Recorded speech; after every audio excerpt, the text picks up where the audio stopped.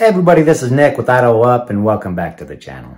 Today I'm going to be talking about the leather jacket that I'm currently wearing, which is the Manufacturing First Raider jacket. It's a leather jacket that sits around the $300 price point, and if you compare it to other jackets on the market, I think you'll find it's a pretty good deal.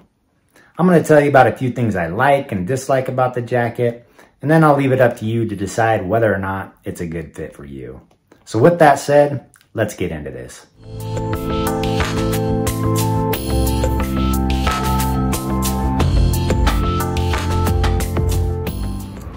Hey guys, this is Nick and Jackie with Idaho Up. If you're ever in the Pocatello, Idaho area, you need to check out the College Market. I kid you not, it's like the best lunch food around. I've tried like 4 things off the menu and I always want to come back. Just a tidbit from Idaho.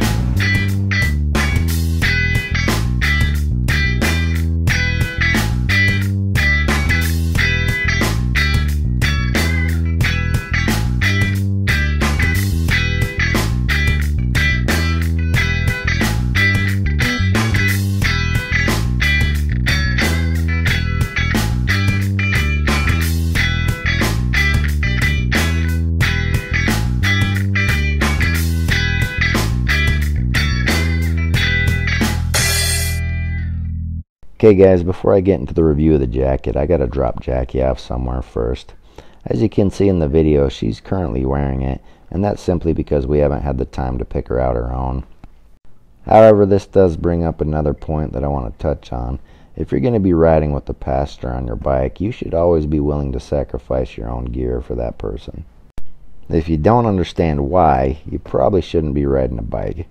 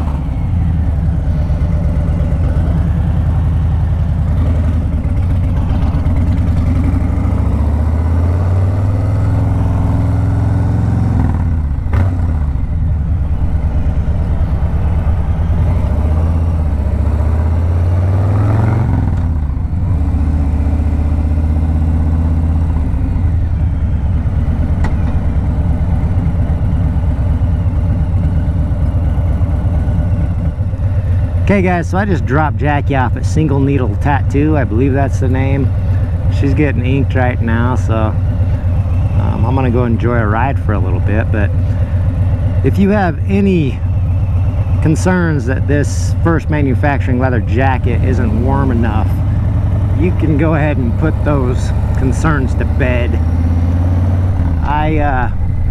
Jackie and I tried to do this video approximately a week ago, and it was 43 degrees outside, and we went on the freeway for approximately 40 miles, and she was fine. I was fine in a moto shirt and a leather vest, so I know the jacket's capable handling temperatures way below 43 degrees. Today's high, I think it was 63, don't quote me on that, and it's been a wonderful day. I'm glad I could sneak this ride in. As far as the fit and finish goes, to give you an idea, I bought a large and I think it fits true to size.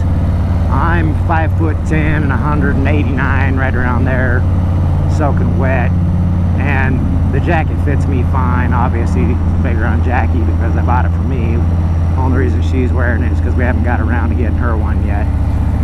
But the finish on the jacket, I'm going to do a tabletop on that in this video, and I think the finish is awesome. Granted, I haven't had a lot of jackets, but both the vest, which I can do a review on later, that I purchased, and that jacket, I think they look really cool. The other thing is, I mean, it's not perfect because it's advertised as a jacket you can sell a handgun on, and I have some issues with the holster placement as far as that goes that I'll explain on the tabletop. But as far as a standalone leather jacket goes, it's got a zip-in liner that you can take out if it's a little too warm, and the leather I just think looks awesome. So we'll get into that in the tabletop. I'm just going to enjoy a ride, and while Jackie's enjoying being in pain. Good luck, Jackie. Okay guys, the first thing I want to talk about is the material and the quality of the jacket itself.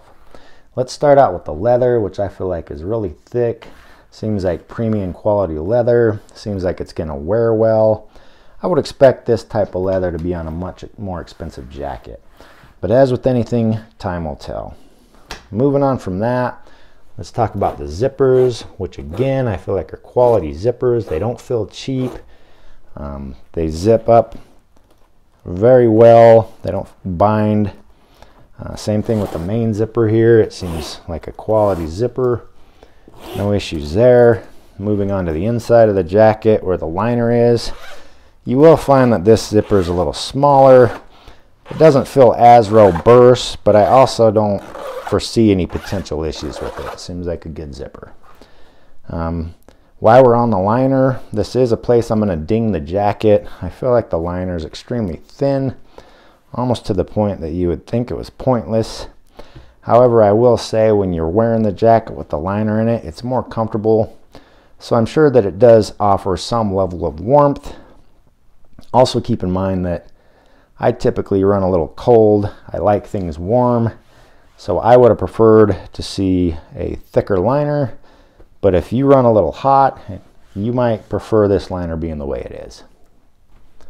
Moving on from there, let's talk about the snaps on the jacket, which again, I feel like they're pretty quality snaps. They don't feel like they're going to bend and stop snapping correctly. They don't feel like they're going to pull out of the jacket. There's nothing that leads me to believe that they won't last for quite some time. Moving on to the snaps that are on the concealed carry portion of the jacket, they have the same feel and quality, and I like that they made them look like the primers on a bullet. I think that was a good touch. The next thing I want to talk about is storage options on this jacket. There are a ton of pockets on this jacket, which really makes it nice and gives you a lot of different storage options. You have the zipper pocket up here, which is a pretty good sized pocket. And then you have this smaller pocket right here. And behind that, you have this pocket that drops into this large storage compartment on the jacket.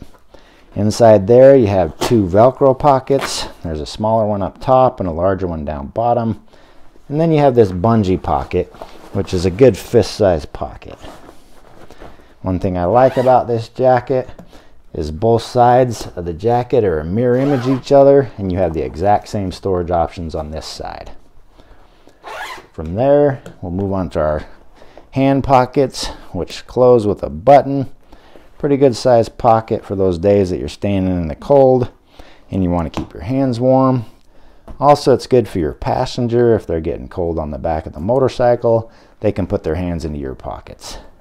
From there, we'll flip to the back side of the jacket where we'll find the ventilation pockets. For those days that it's a little warm but you still want to wear the jacket, you can take the liner out, open these, and get a little more ventilation.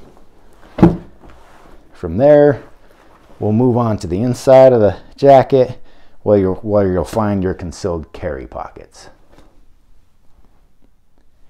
Just like the other pockets on this jacket, the concealed carry pockets are exactly the same on both sides. That makes this an ambidextrous style jacket that both left-handed and right-handed shooters can use. When you open up the pocket, you'll notice they're rather large, and inside you'll find an integrated holster. However, it is super small, and this is where I'm going to ding the jacket. For example purposes, this is one of my go-to concealed carry pistols. It's an M&P Shield 9mm, and as you notice, when you stick it in this holster, it's extremely difficult to get in there. You kind of got to work it back and forth, but once it's in there, it feels pretty secure. And when you snap it up, you'll notice there's not a big imprint, And when you're wearing it, the imprint's not that big. You won't notice it. I would have liked to see them go with a different option, because if you're somebody that can carry as a larger concealed carry, you might want to stay away from this jacket. However, I do have another option for you, and that is to just use a pancake style holster like this, because these pockets are large enough that you can simply drop this holster in there and not use the integrated holster, and it works just as well without leaving a big print. What I would have liked to see them go with would have been a Velcro style holster, kind of like this bag right here.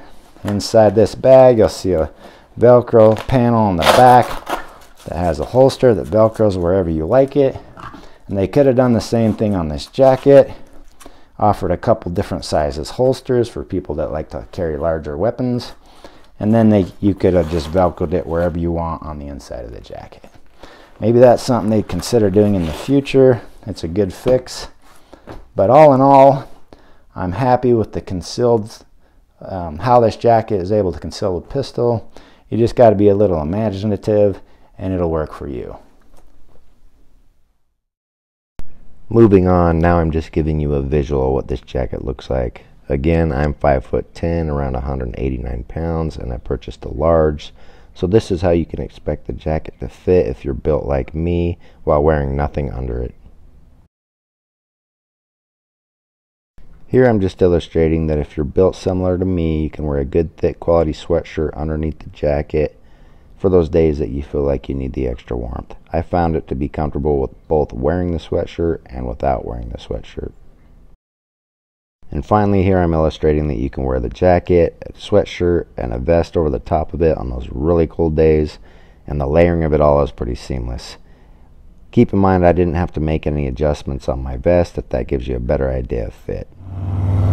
Quick side note, one thing I forgot to mention is that the jacket does have pockets for spine armor, shoulder armor, and elbow armor, and that you can purchase First Manufacturing's armor separately for the jacket, and it's pretty affordable. Okay guys, that's it for this one. If you enjoyed the video, do the 3 things and I'll keep pushing content out. So until next time, keep up.